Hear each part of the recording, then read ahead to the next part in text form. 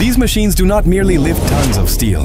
They are the sinews and tendons that uphold the human ambition to touch the sky. From the ground to the clouds, there is one universal law that must be defied, over and over again: gravity. The real question, therefore, is not simply how much they can lift, but the far more compelling puzzle of how a structure weighing over 200 tons manages to rise hundreds of meters into the air without the aid of an even larger crane. The answer to this stands as one of modern engineering's greatest and most elegant triumphs. At the heart of every growing metropolis lies a brilliant paradox: the truth that the world's tallest skyscrapers could not exist without a machine that, even before hoisting the first steel beam for their construction, had to build itself from the ground up. This paradox, transformed into a masterpiece of hydraulic innovation, is the tower crane, the true unsung architect of the sky. Today, we will uncover its secret.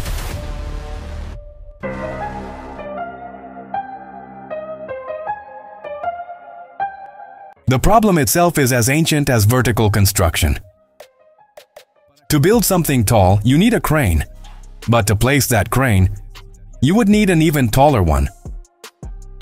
This paradox once seemed unsolvable until engineering found a way to create a machine capable of climbing its own structure. Without this pivotal advancement, the modern skylines of Dubai, New York, or Shanghai would simply be impossible. At the Burj Khalifa, for instance, Favel Favco tower cranes ascended more than 800 meters above the ground, withstanding winds powerful enough to bend their 2-meter-thick masts without collapsing.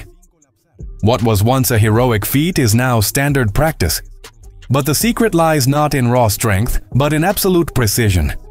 And it is here that engineering enters its most unforgiving territory: zero margin for error. A deviation of just 3 millimeters in a single bolt can compromise the balance of the entire structure. A miscalculated gust of wind can set off a chain reaction, a domino effect capable of shearing a massive counterweight, snapping critical cables, and collapsing an entire tower. The operators work hundreds of meters above the ground. At that altitude, the margin for human error vanishes. In that environment, precision is not a virtue. It is a condition for survival. Every brake, every sensor, every calculation of torque is engineered to prevent a structure weighing more than a commercial airliner from becoming a steel projectile plummeting from the sky. This is why, before every single lift, operators meticulously verify angles, load weight, and wind speed. A single failure can mean millions in losses, or something far worse. Stability is non-negotiable. Perfection is mandatory. But it all begins on the ground, literally. Before the crane can rise a single meter, it must first put down its roots. A reinforced concrete foundation is excavated, laced with steel, which can weigh more than 400 tons and reach depths of up to 20 meters. This foundation is not optional. It is the critical element that maintains the stability of the entire structure. It must withstand immense forces of torsion, wind, and dynamic load. Its cost can exceed $300,000, and its pour must be executed in a single, continuous, uninterrupted operation. It is the first great engineering test. A perfectly crafted block upon which a steel giant, which cannot afford to shift a single centimeter, will rest. Upon this base, the first mast sections are installed. These are hollow steel modules measuring between 3 and 6 meters long and weighing up to 10 tons each. They are assembled one atop the other with high-tension bolts, slowly forming the vertical skeleton of the crane. Atop this mast, the operator's cab is mounted, along with the slewing unit, and the boom, the horizontal arm that can extend up to 80 meters.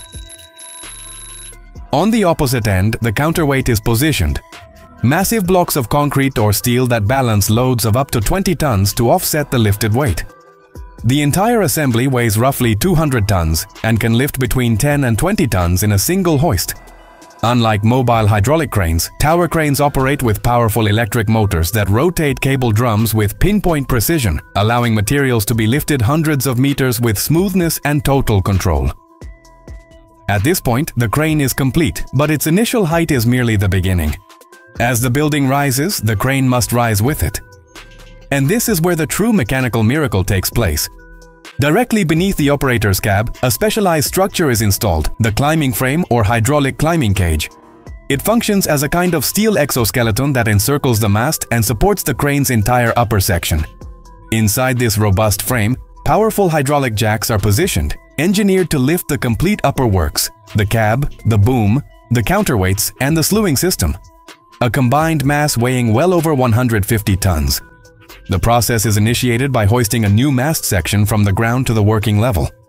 Once this section is ready, the hydraulic jacks engage, pushing the massive upper assembly upward to create a precise gap of roughly 3 meters. Into this carefully opened space, crews meticulously maneuver and insert the new module, securing it with high-strength bolts before the system retracts.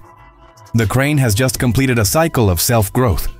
Each climb lasts about an hour, but it requires absolute, flawlessly timed synchronization between man and machine. A miscalculation of just a few millimeters during this operation could lead to a catastrophic failure of the entire structure. This critical process is repeated as many times as the building has floors. As the tower rises higher, the crane also faces its greatest enemy, the wind. At 250 meters of elevation, a gust of 70 kilometers per hour can generate destabilizing forces capable of compromising the entire assembly. This is why tower cranes are anchored to the building's core structure using steel ties, typically placed every 15 to 20 floors. These connection points fuse the crane and the skyscraper into a single integrated entity. The skyscraper provides essential stability, while the crane gives it form. And when the wind exceeds safe operational limits, the operator performs a critical safety maneuver. All work is halted and the slewing brake is released. This allows the crane's upper section to weather vane, to swing freely and align itself with the direction of the wind, drastically reducing its surface area and the dangerous pressure upon it. At that altitude, survival is not a matter of brute strength, but of perfect equilibrium. The daily operation is a precise choreography. From the cab, the operator works with limited direct visibility, relying on radios and remote cameras. They coordinate the movement of the trolley gliding along the boom, the drum winding the cable, and the hook transporting its weight. Every maneuver is governed by sensors that will automatically halt the system if they detect an overload or excessive wind force. A single tower crane can serve an entire construction site, lifting steel beams, concrete panels, heavy machinery, or even hoisting other, smaller auxiliary cranes into place. Each lift represents an invisible equation of physics, electronics, and human precision. When the building finally reaches its full height, the crane will have climbed dozens of times. But now it faces its ultimate challenge, the descent. No external crane can reach it, so it must dismantle itself, inverting the very process of its ascent. The main crane's own hook is used to lower the mast sections, one by one, until it is reduced to its minimum initial height. Then, on the rooftop, a smaller, lighter-duty auxiliary crane is assembled. This miniature version is specifically designed to dismantle the primary crane piece by piece. Finally, this mini crane too must disassemble itself, its parts lowered via the building's service elevator or by manual rigging. This is the closing of a cycle that began on the ground and ended in the clouds, a machine that erected itself, built a cityscape, and then vanished under its own power. Every one of these operations carries a significant price. Installing and operating a tower crane on a major skyscraper can easily exceed $1.5 million, with each day of delay costing thousands more. But the cost is justified, for without these self-erecting giants, the modern skyline as we know it would be impossible. Its ingenious design has enabled humanity to build upward, seemingly without limit. Every new leap in height, from the 300 meters of the Empire State Building to the 828 meters of the Burj Khalifa, is equally a monumental leap in crane engineering. So the next time you see a solitary crane atop a skeletal tower, remember this. It was not simply placed there.